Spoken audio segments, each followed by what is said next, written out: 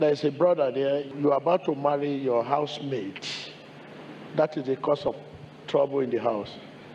And you don't know how to go about it. Suddenly you just find yourself like that. Very difficult to explain. So please, your housemaid, your wife left, everything, everybody say no, no, no, but you can't listen well until you decided now. This will lead us to call your wife, to call your family, bring not only getting you delivered, because what has happened to you is purely demon. So please come. Thank you for coming here today. My name is Chief Oladile Ogundele. I'm the one that sleep with house help. Brother, don't worry. Come on. Ordinarily, you will never do that. There's an attack, very serious attack, and that has destroyed your house. Yes, sir. And what a house you build, what a wonderful family. It is evil spirits.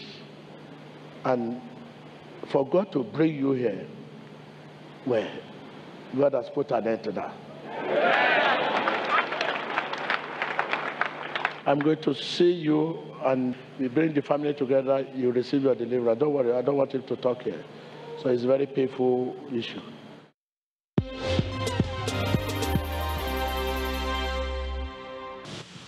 My name is Chief Oladile Ogundele. I'm from Kwara State. I reside in Abuja. The woman beside me here, she's Mrs. Ogundele. And the other boy is Samuel Ogundele, my first son, and which the other boy is Bolu Ogundele. 2 weeks ago, man of God prophesied on me that there's somebody that sleep with a house help, which is true. It's me. I stayed in Abuja. I've been in Lagos before. Me and my woman, my first wife. I left them 13 years ago. Before I left Lagos, I went to Abuja. Someone now said that I should come. I went there. I see my friends, all of them, they are drinking, and I joined them. When I joined them, someone now called me. Do you want to buy for this boy? I said, yes. He said, this guy I'll sleep with my wife. I said, no, it can't be possible. I left the place.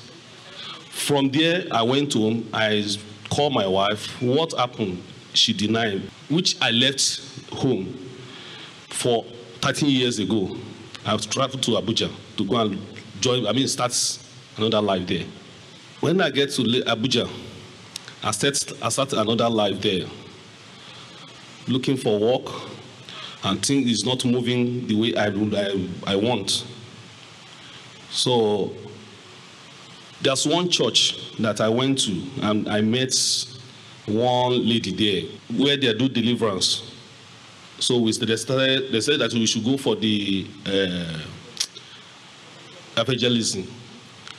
They line a man like this and a woman like this, and they pick each one, so that one man and one woman for the evangelism. So from there, we started dating ourselves. Suddenly, she says she's pregnant.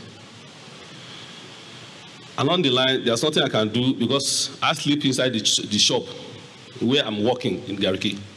So later, the girl now said that we should come and see in family, which I went there. When we get there, Nabi is somebody that I normally see in the screen, the former minister. I was surprised because she told me in the church that doesn't have anybody, that is only her. Even when I get to where he's staying, it's just only chair and bed. You just put it there, but you rent a good apartment there. So you were surprised when you went home to her parents and you discovered that her father was a former minister in this country, yes. Right? Yes. So suddenly she just come to my where I'm working in Gariki, and she give me. She just brought a car. Where did you see the car? She said he doesn't have anybody. He said that The pastor said that he should keep the car until when he gets married. So she gave me the car because I know how to drive the car. We started cruising. From there, we now went to go and see the family. When we get to the family, and the family said that, okay, this is your husband, and they give us money, 1 million naira, that it should start our life, that it should go and, go to my family and our whole family to prepare for the wedding. So after then, we do the wedding. She now said that she need a house help, that I should give her one, she need a house help, which I went to one village like that. So I brought the house help to the house. Later, I started sleeping with the girl. Which girl are you talking about? The house help. And your wife was not aware? The second wife was not aware? No. The only thing the girls told me that I should promise her marriage. Did you promise? Yes, I promised the house help that I'm going to marry her. So later, the girl left our house. When the problem started coming in the house, I look at it maybe because of what the promise that I promised the girl. That is why I cannot be able to, the thing is rough again. I cannot be able to even see my woman face again in the house. So you mean you started having problem with your second wife now? Yes. So one day, I was in the house. My wife now called me that I should take her of the baby, that she's going to somewhere that is coming now. So by this time, she already has a baby for you? Yes, I already have the baby for me. Okay. She just went to police station to go and bring the police, 3 police to my house. So the next thing that I will hear, I just hear the cock of gun. Who is that? Who is that? My wife opened the door and said that they should hold me very well, that I can disappear. That is my second wife. So he said I can disappear, that they should hold me very well.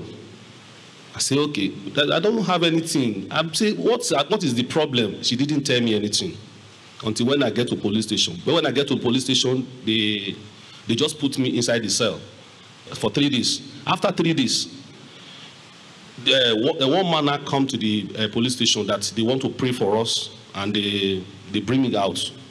And meanwhile, none of my family, they don't want that my woman, that my second woman, because she's older than me. They don't want her.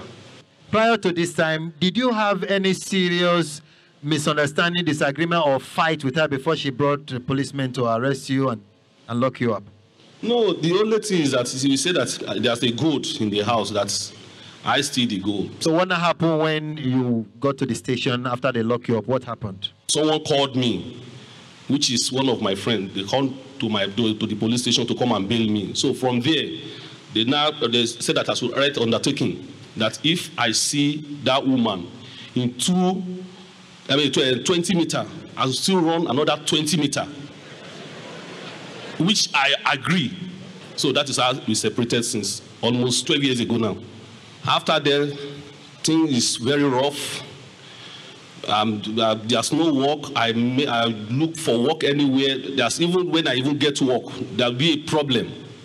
So I'm now trying to marry the third wife. So I said before I can even do anything, I have to come and pray. So when I get there, the man of God now provides on me that there's a man that sleeps with a house help, which is me. Actually, if they say, is this my woman here, that I should forgive, I don't think I will not come out. But I was somewhere there, something just pushed me out. I don't even know when I'm out.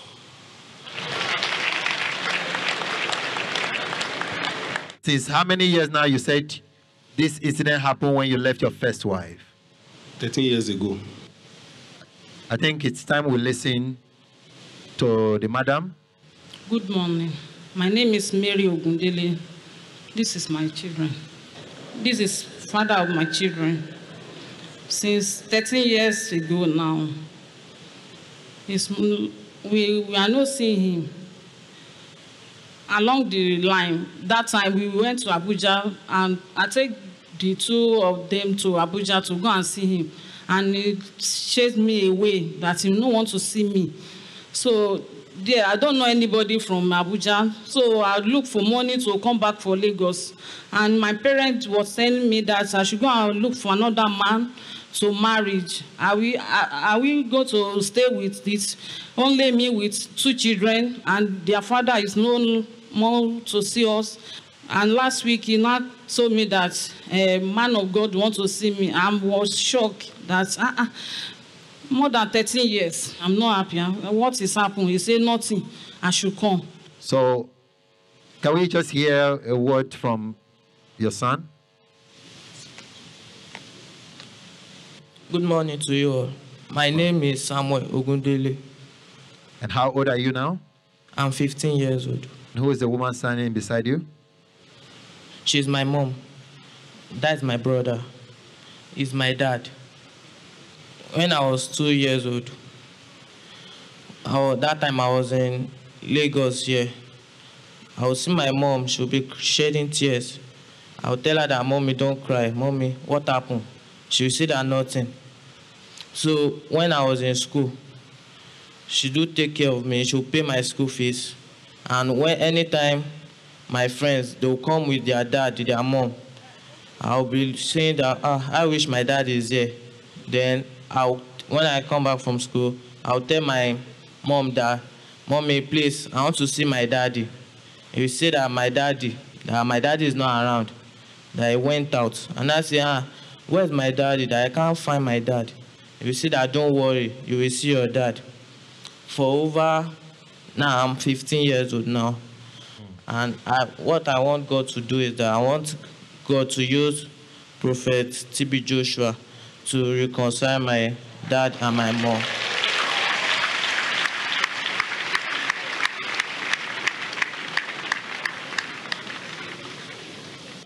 As at the time your father left your mom, how old was your younger brother? She was pregnant that time. Well, we have listened to you. So, sir, can you tell us, what do you want people to learn from the experience you have had so far? I know I offended my wife so much. I want her to forgive me. She just forgive me.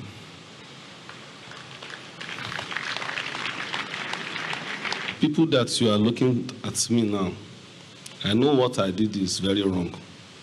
Please, it's not good, because I find it difficult to even take care of myself. Anybody that see me, they will think maybe I'm okay. But inside me, I know that I'm not okay. Until when I come to this place, I know that because I left them, that is the cause of my problem. I just want to tell people, anybody that fall into this problem, you should just go and reconcile with his wife. Thank you. So we would like to hear also a word of advice from Madam. Please, what do you want to share with people going by what you have experienced? So you mean since the past 13 years, your husband abandoned you and the children, you've not remarried? No. So what do you want people to learn from this? I want to tell people that this situation, to put their mind to God, so God can do anything. So we thank God we have listened to the family, and like the man of God says, the right knowledge of God settles peace. So the end of the matter lies in the hand of God, and in his wisdom, he has solution to all problems. So we leave everything till when the anointed man of God, Prophet TB Joshua, comes into our midst, and we believe God today, we shall know the mind of God concerning this family. Thank you.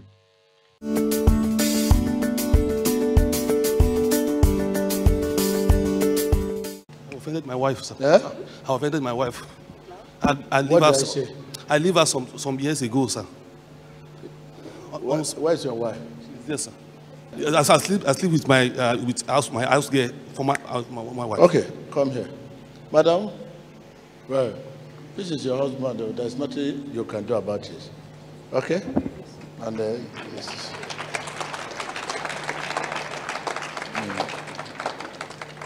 that is devil for you. He will do everything to scatter the home. And then you know the period you were away and it's away, you know what you went through. But that is devil, but devil is a liar. So that's why I want to meet you people, okay? Thank you, sir. Meet you people. And, she's your mother now. Okay, sir. There's no way you can define her but mother. Okay, sir. It's your momo. Okay, sir. You hear long way? Yes, sir. Okay, you should be ready to be momo. Okay, thank you. Thank you, Jesus. Thank you, Jesus.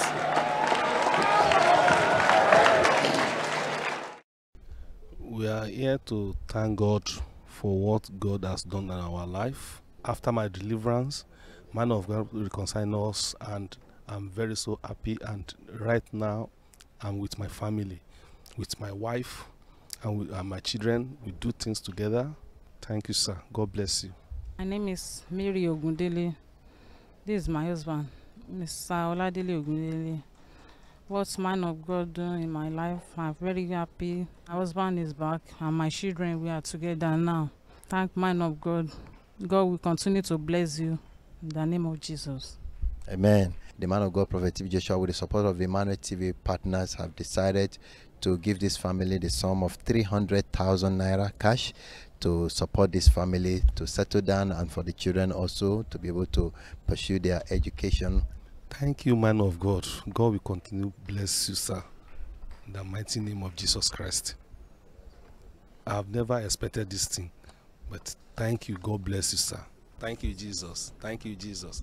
Everything that we're witnessing is awesome. It's incredible to see the message that the prophet was showing and giving to everyone, and the miracles that were being performed. It's just wonderful to see people actually be able to receive blessings. It's just an incredible experience. I've never really seen anything like that, especially coming from America, and I'm actually honored to actually witness something like that here.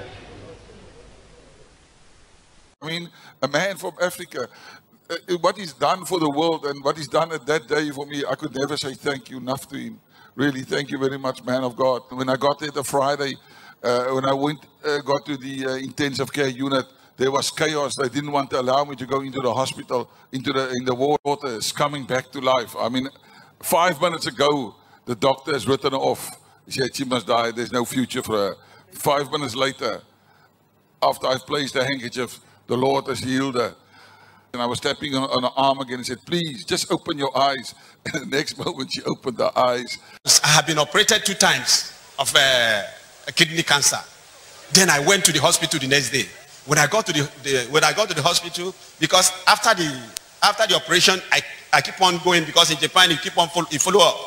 So when I got there, the next thing after the test, the doctor said, look, he satisfied me and said, you are free from cancer. Oh, put your hands together beautifully for Jesus Christ.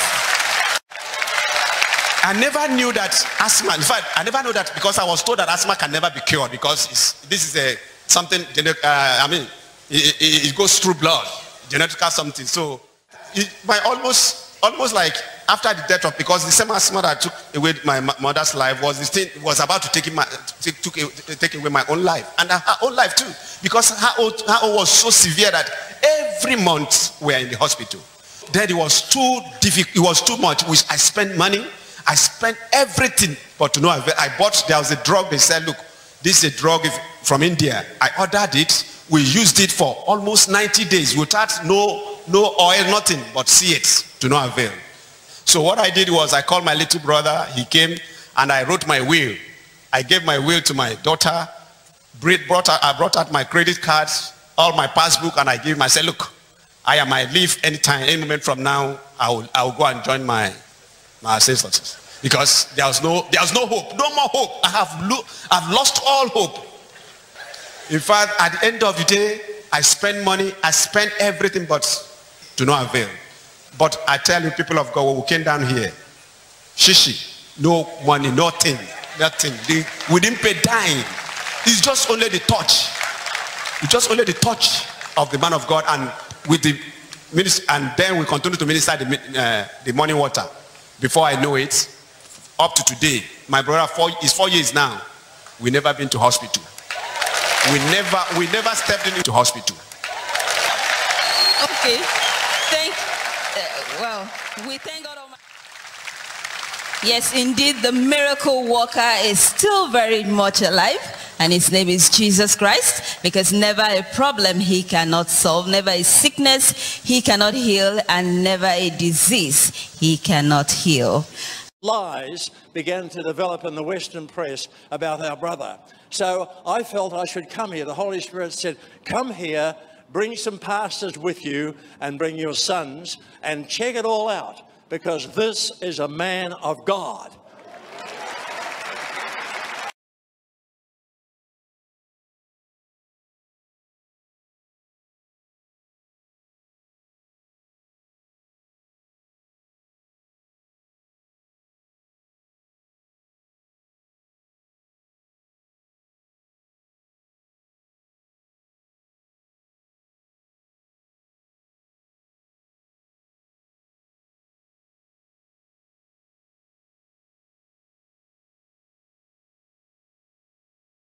Please subscribe and visit my channel to watch many amazing healings that will blow your mind, give you hope and prepare you for your own healing.